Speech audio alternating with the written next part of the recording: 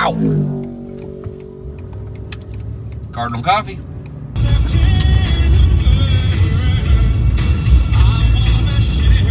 We're back on the job, and Nate and Arlo, the carpenter maestros, finally got to meet and shake hands.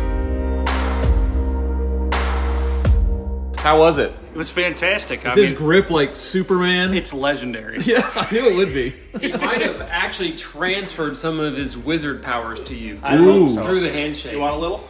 Yeah, if I can get some of that back. Oh yeah. Wow. I'm feeling Is that how it works? it's tingly up here now. Yeah. I have finally convinced Arlo to start on the stairway here. I see that. And he is doing all kinds of measuring and planning here to get the skirt boards in. He's got his chalk lines here, and it's some kind of crazy neon orange chalk, which I've never seen or never used. It at almost least. looks like a laser line on the wall. No, I only use black. The kind that you get on your face and it looks like, I don't know what. You look like you're a coal miner. Yeah, coal miner's chalk. Yeah, I was gonna say caulk because it rhymed, but chalk.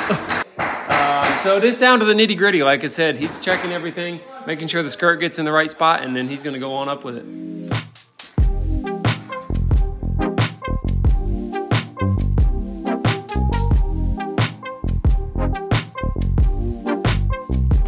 In front of me we have a manila envelope from Sashco, and this has something to do with us getting 500,000 subscribers. We know the folks there and they follow us, so they wanted us to open it on camera.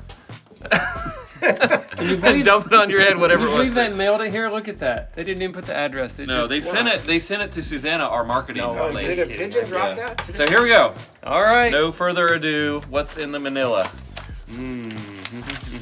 Item number 1. You're kind of a big deal. Oh, wow. Wow. Okay, we're up to 500,000. That's the Sashco. Oh, look at Nate. He's pointing at us. Oh man, what a guy.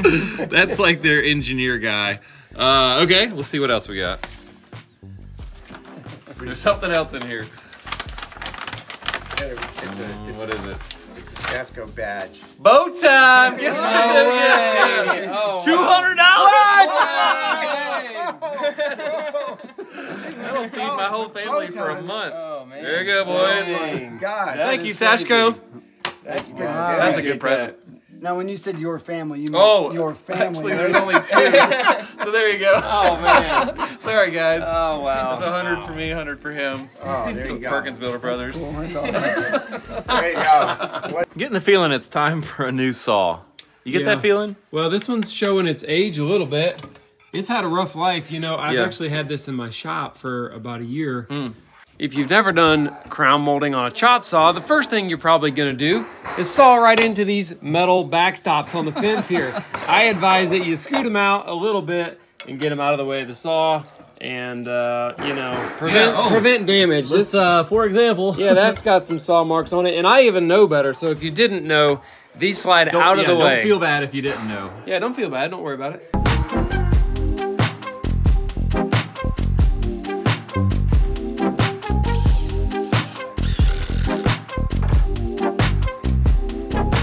Nate brought this jig with him, and it's gonna help us align the length cuts for our crown molding.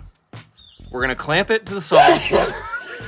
Dude, I was looking at your face, and I was like, what is he doing right now? He's like, Oh, I was trying not to. okay, so what we're gonna do is clamp this to the saw. Okay. You can hold it together back there. All right. Camera guy. Looks like a nice jig there. Yeah. And then I'm gonna chop into this top part of it with a 90 cut and a 45 both ways. And then we'll be able to slide our piece of crown in and be able to have a positive tick mark of where the blade's gonna contact the crown mold. It's kind of like a zero clearance cut. Yes. Yes. That indicates the cut. And I think it's a good idea. I think it'll save I do us too. time by not having miscuts just due to us not be able to hit the actual tick mark with the blade. I think it's a great idea. That is a problem I can't wait sometimes. to see it in Yeah. action. So I'm gonna cut those.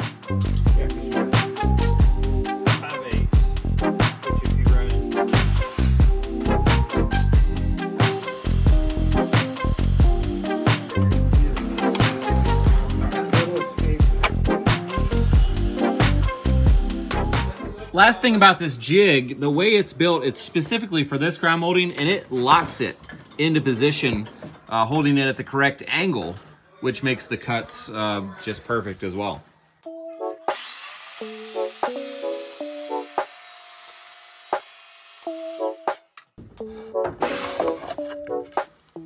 That's right on it.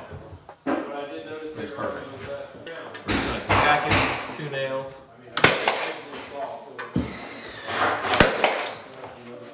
All right, it is 12 inches. And if anything, a fuzzy less. Okay.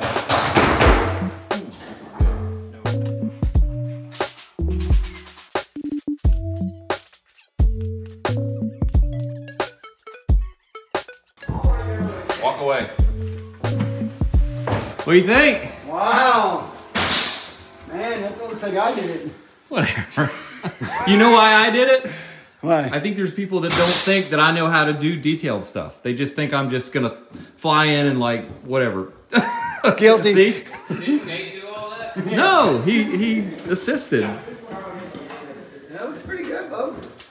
Okay. A little gapper. No, look closer. Look close as you can. A little gappy there. A little gappy goes. No, that looks good. Oh, here's nails. We just added a 22.5 degree mark on our board here, and this will end up in the trash when we're done, basically. This is gonna be cut One-time use jig. pieces, done. I feel like we're gonna be way open here for some reason. I do too.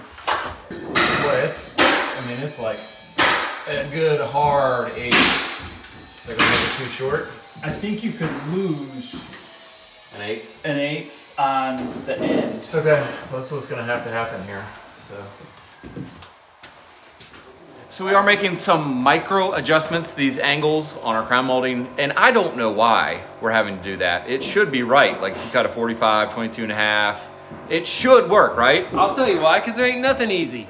That's why. Yeah, so just, you know, it looks like we're just cutting these and putting them in, but I'm cutting, testing, fitting, shaving, you know, working. It's how it happens. It's just not gonna happen easy. Luckily, Jason's not doing it, or he would have thrown it off the mountain. Bro, I would have been done already having lunch. Jason would have had every broken bit of that in a campfire cooking a hot dog for lunch is what he would have been doing. So everything turned out fantastic, except for we just barely missed this can trim. And this sticks out as far as the refrigerator, which is what, 27? 30 inches. 30 inches, plus the crown sticks out a little more, and this light is in line with the other lights, so we're gonna leave it. That, you know, if we'd have known the crown was gonna stick out 32 inches from the wall, if I'd have known, we would have maybe bumped these 2 inches, but they also line up with those off the wall. Everything lines up. We just ended up with that. Finishing touch to any one of my crown molding jobs, a little bit of big stretch. Makes it look professional, even if the rest wasn't, but it was.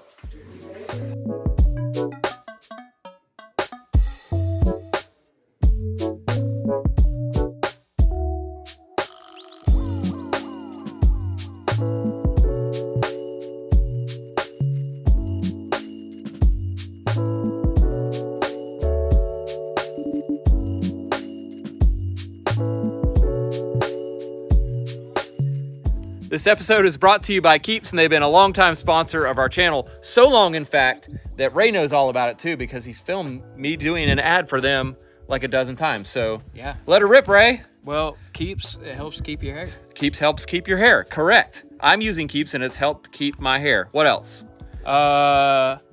They deliver it to your house. Correct.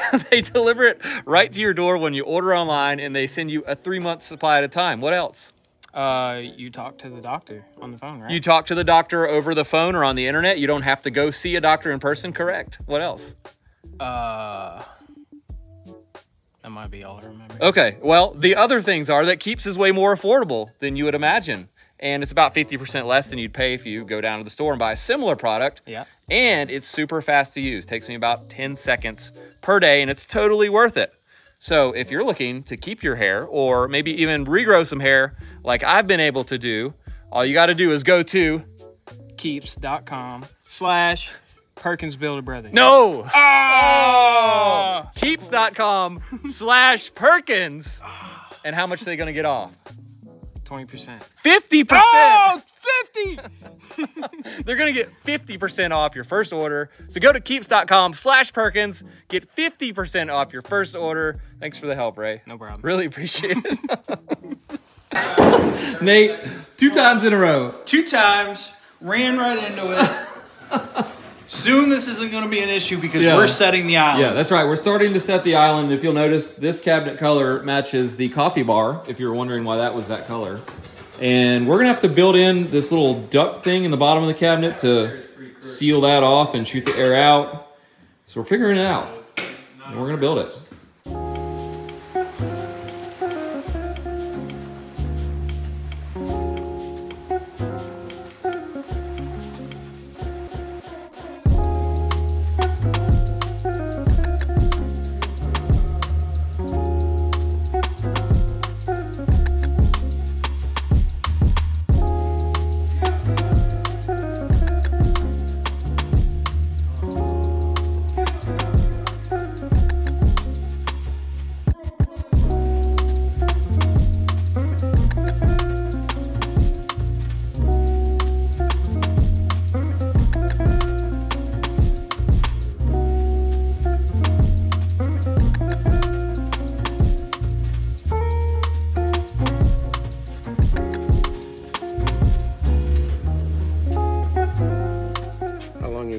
About 3 inch. No.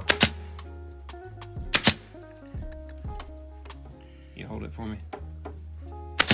Whoa! You're going Watch for your me. fingers. And then come back this way. Go, yeah, right there. There it is. All right, we'll just break that guy off there. We're good to go. Let's talk about this chop saw blade real quick. I just noticed something.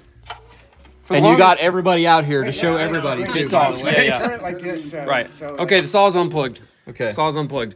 All right, so everybody knows that they cut these laser cutouts for anti-vibration, right? It's supposed to make the blade run better. Well, I noticed lately that these black lines on here, I was like, you got to be kidding me. They just printed them on there. Right. real. And it's not a laser cut, it's a lazier cut, right? Because it's not even cut. But guess what? We just realized. Check this out. Look at this.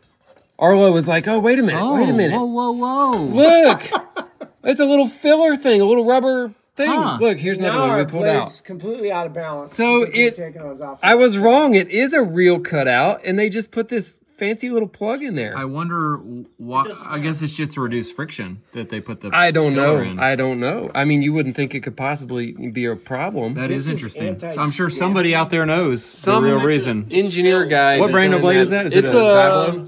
It is a Diablo. Diablo. So Hey, Sawdust there's or the sand, Diablo. get thank you, tricked Diablo, me. for not tricking us. Jimmy's Yeah, I'm glad your finger wasn't right there, Arlo. really. That could have been. It was like right here. pretty yeah. nasty. That was a Well, close call. It would have been exciting. It Yeah. I would have jumped. I'm sure. It's amazing what the pin nailer can do. If you don't have one, there's 5 nails in this tiny little piece. You can really not even see any of them, And except for the one that jagged out the side. Well, you can see that there, but also there's no splitting. The wood didn't No. split at all. What else can you shoot 5 nails of in a tiny piece like this? I think, Nothing. Yeah. I don't Those know things of anything. I Man, I actually had 2 of them shoot out. yeah. Must be a little grainbow in there. Made it shoot out. And I thought you had a nice chisel until I saw Arlo. Look at that thing. know, I'm jealous. It's a monster. Man, he's got a real chisel. Chisel / spatula. Hey, he fries his eggs in the morning with that thing. That's right. You Shaves. got it. Shaves his face with it. Dude, if you shave your And- face with that, I'll give you $20 right now. Wait. Feel that. It's pretty sharp. Jamie sharpened Whoa. up a while ago. It's sharp. It's like moving it all around. No. Oh, God. Oh, no. Give Here he himself goes. a wet shave. Did it cut anything? No, I don't Just think it your did. skin. No, I don't think it did anything. No. This is an offcut or something of one of the counters I made. Yeah. And I just turned it into a cutting board for her It's beautiful. to save the countertops. You know, it's so nice. I can't imagine her actually cutting something. Yeah, but on see, if this she doesn't either. cut on this, she's going to cut on the countertop. This I is don't going to sit know. on the countertop, and it's made out of countertop. She's probably going to frame that thing and put it on the wall, and then Listen, I would rather her cut this up and then call me in a few years and ask me to make another one Yeah, but I than mean, cut those countertops. did you burn it or is it inlaid? It's laser engraved. oh wow, Okay, because I mean, you could. that's nice. We'll make this super fast. Most of these engineered flooring products we buy, they don't have a selection of trims to go with them. No bowl nose. You get the flooring and that's it. So like a lot of times no thresholds, no bowl noses, no transition strips. So we end up making them, and that's why we made this bowl nose to match and stained it to match.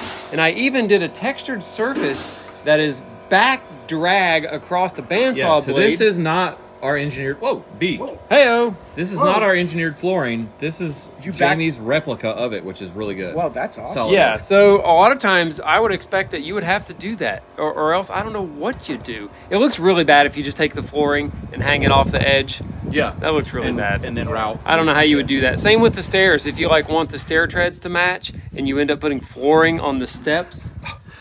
Arlo's going to sleep. I'm sorry. So is everyone else. No, this is super interesting. It is. All right, well, whatever. Maybe somebody liked it. No, I'm. It's a nice bull nose. I'm just giving you a hard time. Just whatever. You did a good job. It's impressive. It's custom. It's custom because this thickness is 9/16. That's the thickness of the flooring.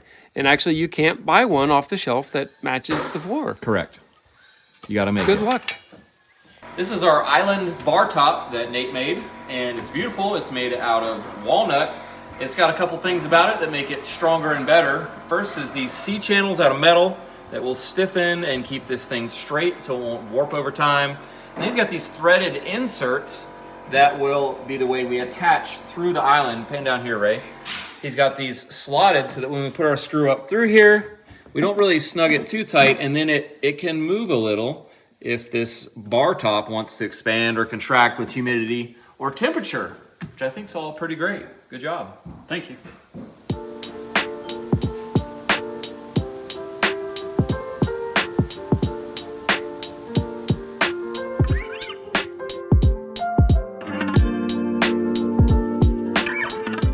Hey Nate, this can make a great workbench. Finish out the job. I'm probably use it as a cut station, do a bunch of grinding and stuff on there. You know, I think you could probably put your chop saw in there, Arlo chisel, anything flat has stuff on it. Oh, workbench. Yeah. If you're curious, Nate said that he used this Odie's oil as the finish, and it's what? Tell me about it. So it's non-toxic, it's food safe, it's natural oil base, it smells fantastic, It does smell okay. and it really goes far. So you can see I used maybe 2/3 of the jar. And is that on both sides?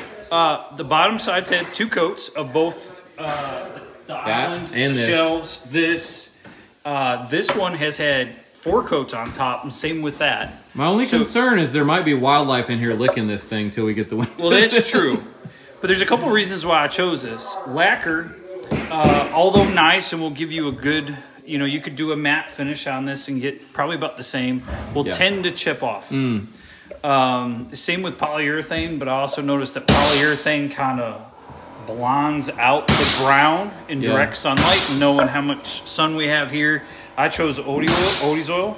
So if the homeowner happens to get a small scratch, they can spot sand it and treat it again, and it will not have an issue. Whereas a polyurethane finish that sits on top, you have to strip the whole thing. So I love the matte finish. Matte is where it's at. I think it looks good. Yeah, I can imagine the homeowners in here respraying lacquer. You know, just tape off the rest of the house and spray lacquer inside. So I'm basically leaving this for the homeowners to recoat this. You know, they might need go a year. They'll, just like a cutting board, once it starts to look dry, rejuvenate it with some oil, and they'll have many years of service on And if they get really hungry, they can spread that out on a piece of bread and make a sandwich. That's probably as good as Vegemite as far as taste is concerned. No, smell it. I've never tasted it. It does smell good though. Actually, it smells like camphor. lemon. It smells like some kind of herbal tea. Yeah. How's it taste though? I don't know. Oh, it's liquidy. I mean, it's liquidy. Yeah.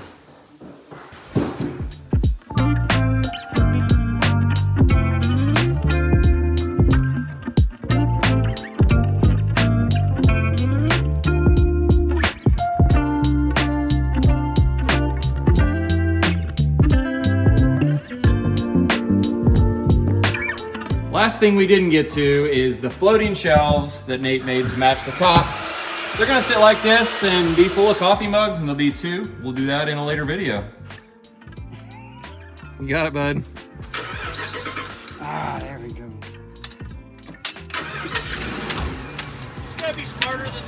likes